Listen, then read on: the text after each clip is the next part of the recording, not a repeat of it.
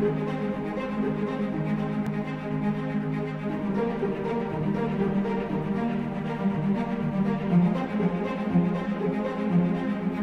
I think it's an understandable question, but I think it's impossible to disaggregate the two.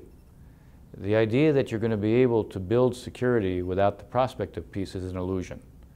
The Palestinians, as an example, Palestinian police see themselves as being an instrument for building a Palestinian state. If they think there's no prospect of building a Palestinian state, then in their eyes they become Israel's policemen of the Palestinians, and that's not something that's sustainable. On the Israeli side, security is a prerequisite for peace, and so you need to focus on security, but it's not to the exclusion of peace. It's understandable. It would be great if you could do security for security, but that's nice in a laboratory. It just doesn't exist in the real world. So the real question is, how do you create an interrelationship between the two? You know, I'm doing a book now, and King Hussein, at one point in 1977, said peace is a state of mind. Well, it is, but also there's real forces who challenge you. So if you don't put yourself in a position where you have security arrangements that can deal with those who would challenge that peace of mind isn't going to be sustainable.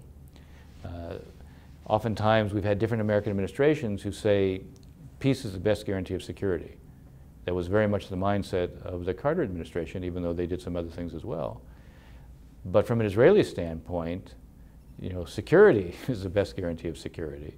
And they didn't look at a landscape where they were being accepted, and therefore it wasn't so easy for them to say, we can put our faith in the fact that, you know, now our neighbors are committed to peace. We don't see much sign of that.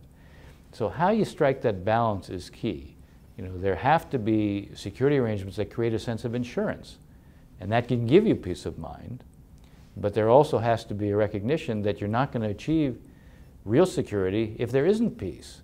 So how do you integrate these two, I think, is the key to a policy that offers you, over time, the kind of hope and sense of possibility that we still would like to see.